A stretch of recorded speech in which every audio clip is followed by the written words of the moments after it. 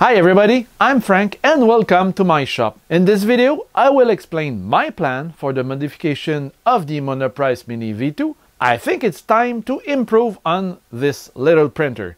Make it better, stronger, faster. It's going to be a fun project, I think.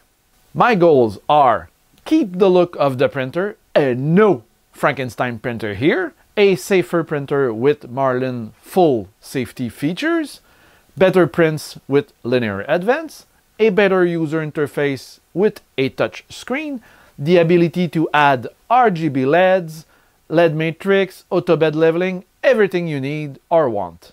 Let's take a look. What did I do during this weekend? I was planning to replace the board and the screen on the Monoprice Mini because the screen is not that useful. That button is flaky or hard to put to get working right, and when it's printing it's out of reach. So that's why I wanted to replace it with a touch screen, a color touch screen. In doing so, I'm also changing the motherboard inside the Mini for a MKS Gen L with Marlin on it, which permits me to have some feature like linear advance and more safety feature for the whole printer. That's what I was trying to make, so it's kind of working right now. I've also added that screen just to have a look at what's happening in the firmware on the Marlin. I have a temperature probe that I use just to make sure that I can see the level, and I can even, you know, do some small moves with the motors, say 10 millimeters Y and X. That's it.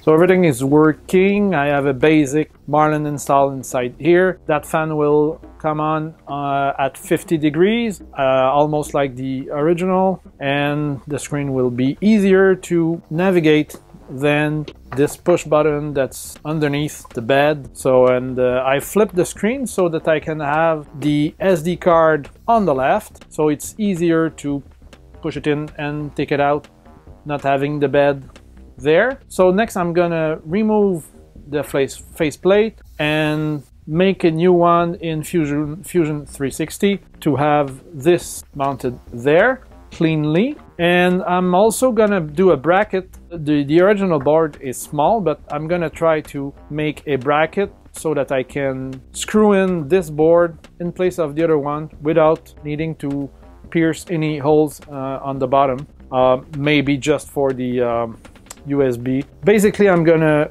modify the Monoprice Mini so that it prints better with linear advance, for example, and have a more control over it, a nicer screen, the full Marlin, so I can add color LEDs, lighting.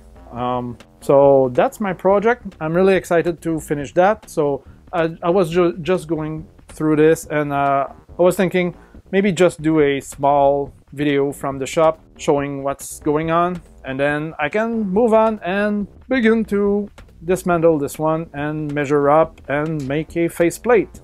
And that's it for me, guys. If you enjoyed this video, please give it a thumbs up.